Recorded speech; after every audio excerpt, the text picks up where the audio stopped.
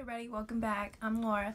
I know it's been a little while since I've done a video, so I wanted to get on here and share something with you. Now this is going to be a little bit different, but since I am from the South, Alabama in particular, I wanted to share some Southern slang with y'all. So if you're interested, then stay tuned. Alright guys, so part of the South is going to be the Southern twang, the Southern way that we talk. And part of that is going to be Southern terms or Southern slang that we use. So I wanted to share some of those with you today. Some of these I think I've even been using wrong or I've never heard of before. So here we are. Let's go. Our first Southern slang is going to be bless your heart. Now if you hear someone tell you bless your heart, they are being very sarcastic toward you and they're fixing to say something condescending. It's a very condescending and sarcastic way of saying something to someone. Now this next one is one that I feel I have been using wrong, or I've had people around me use it in a different way than what I've read it is, and it's the term too big for your britches.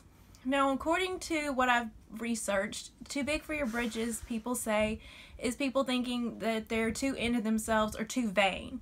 That's not the way that I've had it used or I've used it myself. For me, this phrase has always meant that you're getting too smart for your own good, you're giving somebody attitude or lip, and you might just be getting yourself into a situation where you're fixing to get a licking, which is another Southern slang, and no one's gonna lick you, but you probably are gonna get your butt whooped. So that is one that I have been using in a completely different context, and I've heard people use in a completely different context. Next word is going to be sugar. Now while most of you think of granulated sugar that you use in your food or drinks, that's not what it means here necessarily. It could mean a kiss, or it could even mean a person.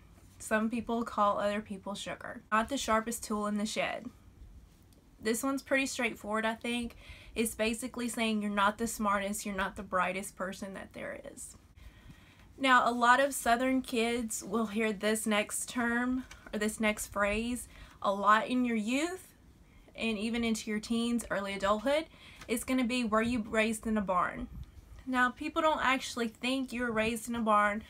This is a saying, shut the door. Why'd you leave the door open? You're not in that room anymore, shut the door. Or if you're going outside, shut the door because you're letting all the AC out. Which down here when it's 100 degrees, that AC is very, very particular. So that is just a meaning of, were you raised in a barn? Shut the door. You left the door open. Moving slower than molasses.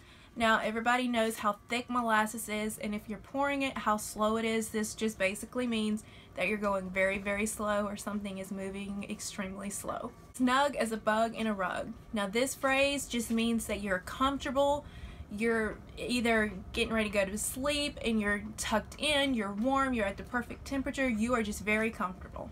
Barking up the wrong tree. No, nobody is barking at a tree. You're trying to bark up a tree. They're basically saying you're going about something the wrong way, or you're going to the wrong person for something. You're going about achieving a goal the wrong way. Clodhoppers. These are going to be extremely large shoes. It can be any shoe, it's just that it's not fitting to you in your foot size. Hold your horses is going to be one that basically means wait, give me time, hold on. I reckon. This is one that you're going to hear a lot if you're ever down in the South, and it just means I suppose or I guess.